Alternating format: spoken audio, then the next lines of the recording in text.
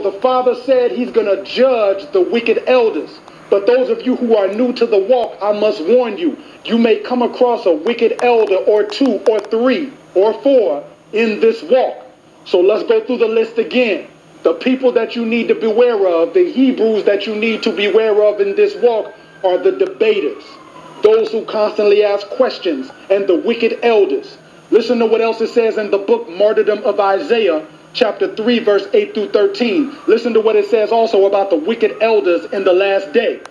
It says, in those days there will be many that love office yet lacking wisdom, and there will be many wicked elders and shepherds that wrong their sheep. Let me read this again so we can get this in our heart, so we can be warned of this. Listen.